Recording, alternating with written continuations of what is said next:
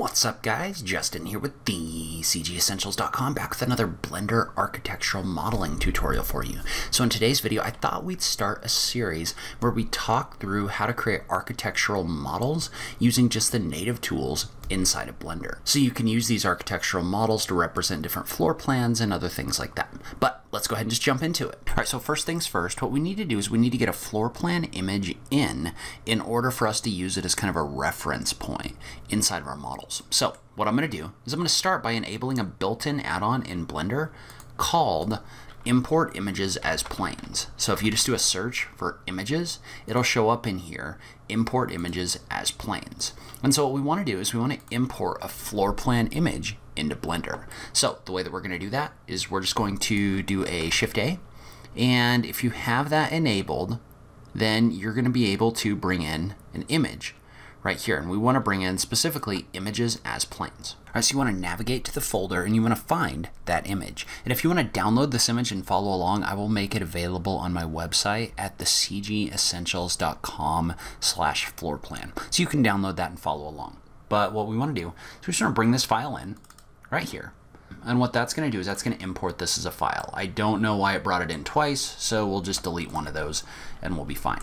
And so what we want to do, first off, is we want to lay this down. So I'm going to move my Bonnie model off to the side, and what I'm going to do is I'm just going to rotate this. I'm just going to do an RZ 180, then I'm going to do an RY 90 and hit the enter key. And so what that's done is that's allowed me to rotate this so that it's laying down. And so now what we need to do is we need to scale this image so that the lengths of our walls are actually the proper length. And so what I want to do is I want to draw an edge that's the length of one of these walls, and then I want to align my image to that length in order to make sure that it's the proper size. So the first thing I'm going to do is I'm going to go in, I'm going to set my units to Imperial. I know a lot of people aren't using Imperial, but that's what we use here in America, so that's what I'm going to set this to. You can do this in metric as well.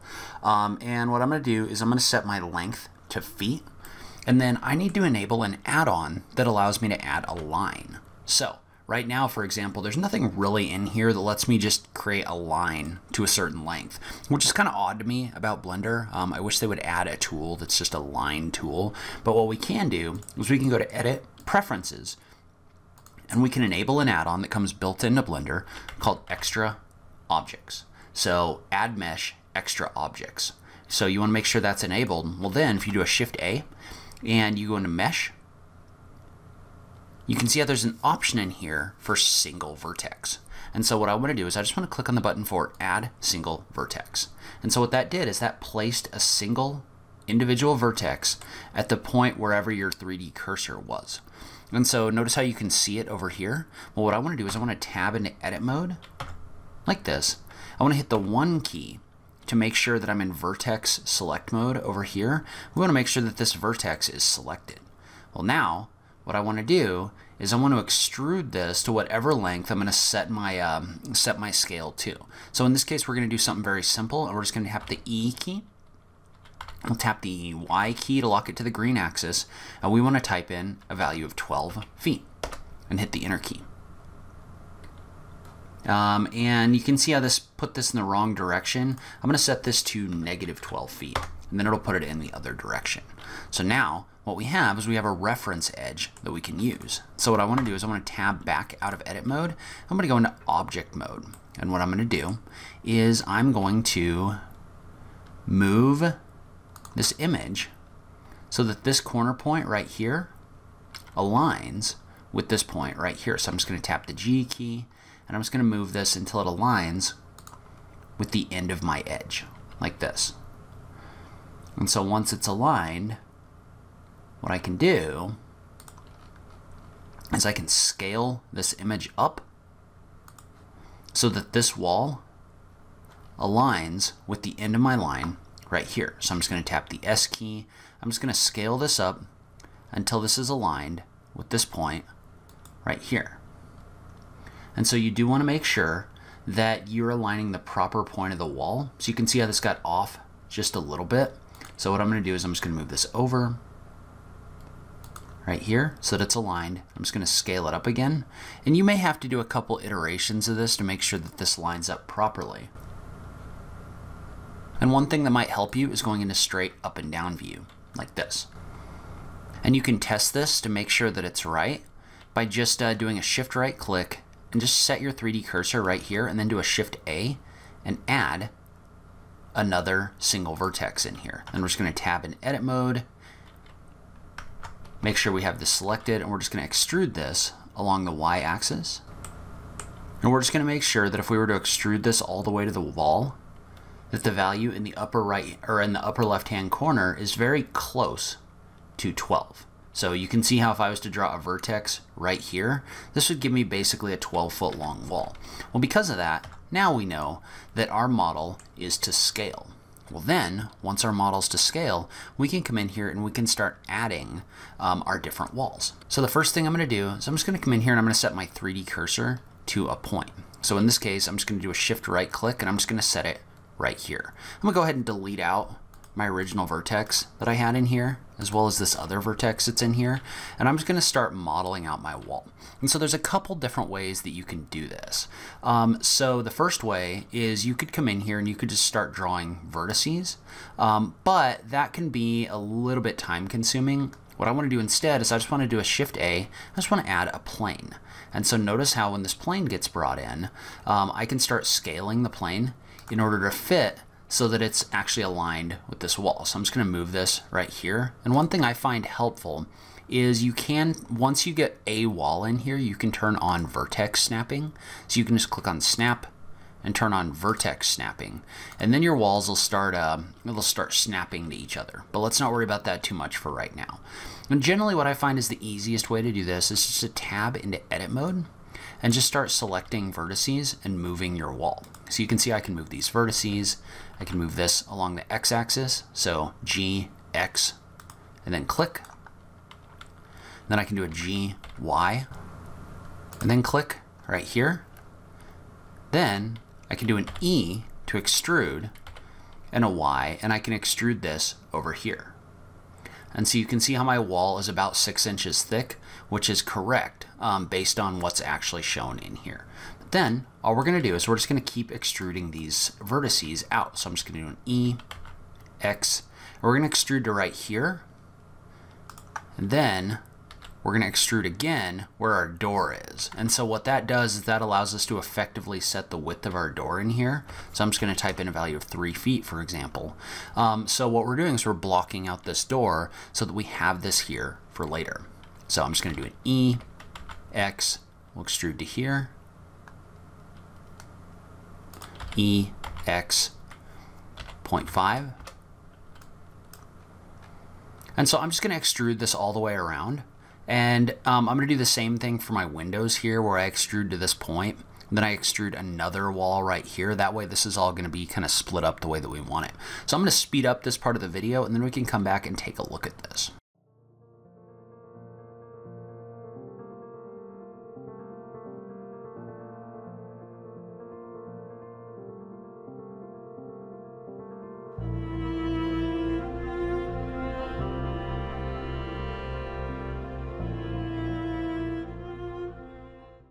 And so notice how this corner point is one point where the snapping is helpful. So I have tapped the E key and then the X key to lock it to the X axis, but I can click on this point right here in order to align that with this point right here because the snapping is enabled. So I can do an E, X, and I can just extrude this over here so that that's enabled. Then I can take these two edges and I can just move them on the Y axis so that they align right here. And so what we've done is we've basically come in here and we've created a wall that we can extrude into 3D.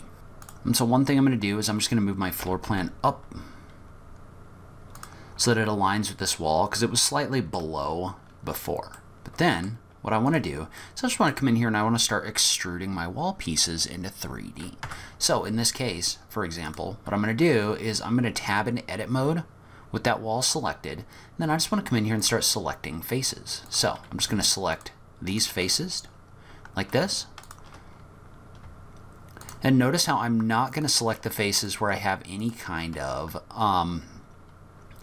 door, because I don't want this to go into 3D with my doors. But let's go ahead and extrude these. So we're just going to select them, and then we're going to do an E, Z, to lock that to the Z axis. And then we want to type in a value of, let's say this is going to have a height of 10 foot, just for the sake of this video. So we're just going to type in a value of 10 feet and leave that as is. And so what we want to do is we just want to go all the way around and just select all of these and do that same thing. So we can do it with the windows. And so I'm just going to select the walls that don't have an opening in them. We'll touch on the windows in a second, but for right now, we just want to select all of these that are solid wall. And we just want to extrude them to 10 feet. So we're going to do an E, Z, and in this case, I'm just going to move my mouse over this point right here. That's going to allow me to set my wall right here. So, and it looks like I extruded one window up. So what we can do in that case is we can just type the 2 key and then just do a shift click. And so we're going to do a shift click and we're going to select these 2 edges, and then we're going to hit the X key. And we can do a dissolve edges. So that way, the window right there is no longer all the way up. But then what we want to do is we want to finish modeling out our door and window openings. So what I'm going to do in this situation is I'm going to type the 3 key. Notice I'm still in edit mode. And I'm just going to extrude this up the height of my door. So E, Z, and my door is going to be 7 feet high. So we'll just type in 7 feet. Then we'll extrude it again, E, Z, to the top of the wall. Well, then what we can do is we can come in here and we can type X, and we can do a delete faces on both of these. So X faces in order to delete those out. What that's done is that's given us our full wall right here. So then for my windows, what I'm going to do is I'm going to extrude those up to the bottom height of my window. So I'm just going to do an E, Z, and make sure that you've only picked up those floor faces like this. And so for some reason, I've got a weird situation where a face in here is acting as 2 faces. So when I select it, it's picking them both up. I'm not 100% sure why that's happening. So I'm just going to do an X, and I'm just going to delete out those faces. And then I'll just draw. And then what I'll do is I'll just come in here and I'll just select the edges right here and tap the F key to fill that in. And then for this one, I'll just do the same thing. So probably what I need to do, because I don't think I have an edge in here anymore, is I'm just going to extrude this across right here. I'll extrude this across right here, and then I'm just going to tap or select those 4 vertices and tap the F key in order to fill that in. So you may have to do a little bit of fixing in here, but not really a giant deal. What I'm going to do now is I'm just going to do a shift click, select all my windows like this, and then I'm just going to extrude them up. Whoops, I'm going to tap the Z key, and I'm going to extrude these up, maybe we'll call it 3 feet, and then we'll extrude them up again by whatever the height of our windows is. We'll go ahead and call it 5 feet for right now, and then we'll just extrude this again to the height of my wall. All right, so then we're just going to come in here, we're going to delete out these faces. So we're just going to do an X faces, X faces. Notice that does leave you with some gaps in your model. So all you need to do to fix that is just tap the 2 key to go into edge select mode. You just select these and just tap the F key in order to fill them in. So notice how when I select these, then tap F, it fills in a face right there. So there may be a better way to do that, but I'm not 100% sure on what it is. So we're just going to do that this way for right now. All right, so then I'm just going to do the same thing over here. So just tap the 3 key, select the face, extrude up, and notice how you can use the snapping on the other side of your model in order to set the height right here. So snapping is very useful. I really like using it, but we're just going to do an X faces, X faces. We're going to make sure this hole is filled in by tapping the F key. All right, so then we'll just do the same thing with our walls on the inside of our building. So the process is going to be pretty much exactly the same. So again, I'm just going to speed this up just so you can see what we're doing for right now. But remember, you're just going to get your wall width in here. And one thing I will note is I like to put those in as a separate object. So instead of having them be the exterior wall, I like to add my own object in here. So again, we'll just do the same thing, where we'll just do a shift right click in order to put our 3D cursor in here. And going to top down mode might help, but we're just going to do a shift right click to set our 3D cursor. We'll do a shift A, and we'll set our mesh as a plane. One thing you want to do is make sure that you're aligned with the floor right here. But then we'll just tab in edit mode, go into vertex select mode, and we'll just move this so that it aligns with our wall.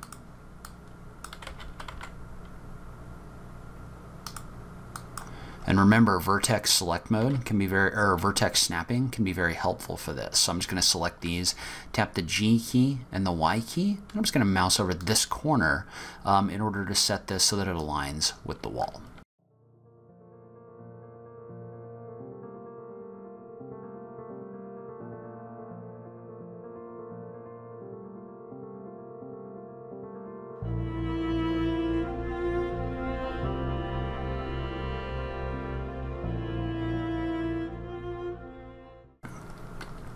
All right, notice how I accidentally put this up high.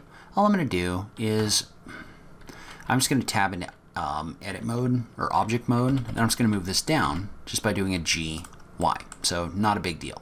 Then we're just going to come to the inside, and we're just going to do the same thing we did before, where we're going to select our walls, and we're going to extrude them so that they're aligned right here.